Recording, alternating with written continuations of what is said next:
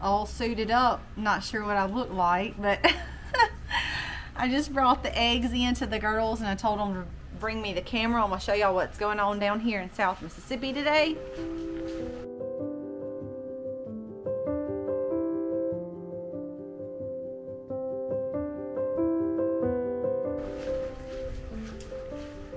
It has been ever more flooding this morning. Y'all can see the wonderful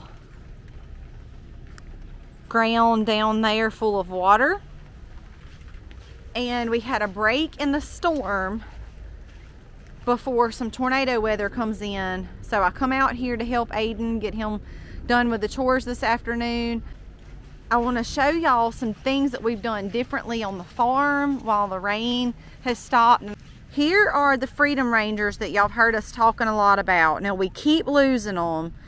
We have so many roosters. We moved them into this little pen contraption here because they have killed 3 of my laying hens from that coop. They completely stopped laying. I've only had these girls moved out. Uh-oh, there's the rain. Well, it downpoured and then it stopped. We moved them out because over where my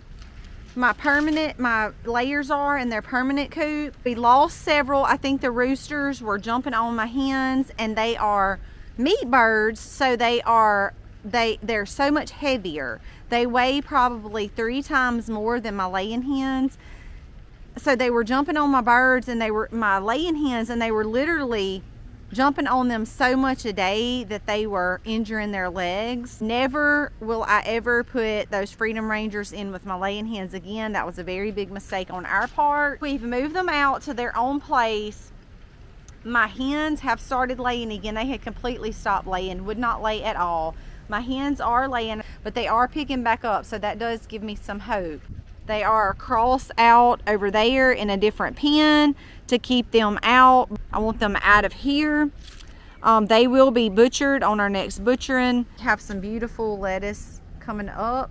Super excited about that. Those were also the very birds that were getting out of the fencing and eating all my lettuces. And now that we have contained them well enough to keep them from getting out, look at what I have over here. Absolutely beautiful. Over here, absolutely beautiful. So it was just an issue of keeping them contained. Even after we moved them into the fence that you guys just saw, they still were getting on the waters and jumping out. So then we had to clip their wings. They have just been a mess. We cannot wait to see them go off the farm. They're our least favorite thing on the farm. But for right now, because of the weather, we're going to get a tarp over that to give them a little bit of shelter to go under as this other weather comes in. And we got to finish getting everything fed. One other thing I wanted to show you guys while we were out and about today was the pigs that we got and brought home. We've got them named. We can't wait to tell y'all more about them, but y'all see that they're still in the barn. They're still doing good. So they're getting fat and spoiled. Y'all see these 3 right here, we're gonna keep the 2 reddish colored ones and the spotted one. These 2 right here will be our meat for next year, the end of next year. But they're doing good. They're staying out of the weather. This just goes to show you how much it has rained just this morning. And it'll be our duty to get the pigs moved tomorrow. We're gonna move them back a little bit more. So they're now back in their pig forest. They have some shelter, of course, from the trees. We try to raise them as naturally as possible. Hogs that live out in the woods, of course, do not have buildings built for them that they can go in. They use the trees and logs and other natural things to help them stay sheltered. The mud pit is a problem. We don't want them to stay and just wallow in this nastiness. So it'll be our duty tomorrow. We're going to get them because, well, like I said, we're going to be under a tornado warning this afternoon. They're going to go back some more. And they'll, of course, be in cleaner fields over here. It's absolutely beautiful back here. So they'll go back here on this pretty section and we'll get them moved out of this mud. But that just goes to show you how much rain we have had just this morning.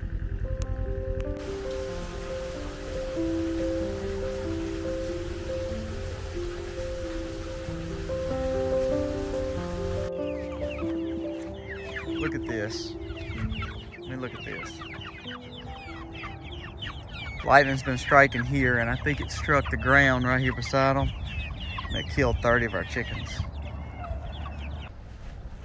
Well, we had a bad storm come through, and it pretty much, I mean, it was lightning bad. It was really, just really bad weather. And we come out here to check on the chickens. The little coop was kind of blown over, which is no big deal. That's all the time. But when we actually walked out here, we realized something else happened. So what we're thinking is the groundwater, which, I mean, you know, it's just here. The kids said they heard a loud pop. Misty did too. And I'm thinking that it literally struck the ground and it killed the majority of our chickens. I'm guessing a lot of these were maybe, you know, in a drier area or on a different spot, but it killed them. Killed 26 of our 60 birds left, almost half.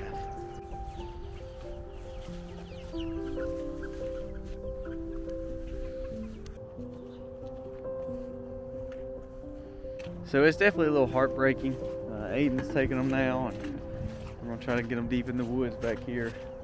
But you know, there's no bite marks, no claw marks, no signs of animals, nothing like that. We've had damage from, you know, animals before. I mean, not a lot, but just a little bit, so we know what to look for. But it's dealing with this storm now. And the only option is it grounded out, and that light that hit, when it hit the ground. So I've got one more that's about to die too. She's just there. She's not. I should just go ahead and probably put her out of her misery. But out of 60 birds, you know, 27 of them, 26 died. One's fixing to die, and that's a tremendous loss. That's meat birds basically for the year, and that's a tremendous loss. Tremendous loss. So you see, this rain brought in a very bad cold front. As you notice in the last few videos, we've actually some days in short sleeve, some in long sleeve, and today it's back to insulated coveralls because it's going to get real cold, which is also another just kind of unhappy moment because our plum tree has got plum blooms all over and plums already. Our potatoes are looking great. So you know, this weather has played a major detriment for the start of this year. People talk about 2020 being bad, but 2021 for us has been horrible. I know it can always get worse. At least it wasn't a sheep, at least it wasn't a pig, at least it wasn't a cow. I hate to take loss, definitely, because that's probably, you know, 27 birds at 4 pounds, that's 100 pounds worth of food, at least, that we lost. But now with this cold front coming in, we're worried now what's going to happen with our fruit trees and with our, you know, with some of our produce has already started to grow. So here's to 2021. It's been a rough start so far. Not the best way to end this vlog. So sorry guys. Usually we try to end on a positive note, but to be honest with you, sometimes it just is like this. I think back to Macy.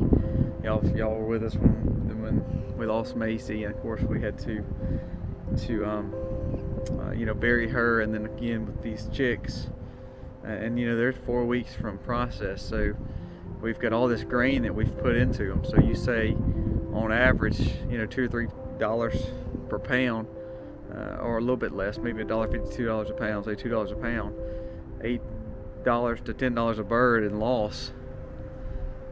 That's $300 something and 100 pounds worth of meat. So it's a hard pill to swallow there. So good luck. I hope these storms don't get you like it got us, and we'll always bounce back. God bless. Happy homesteading, y'all.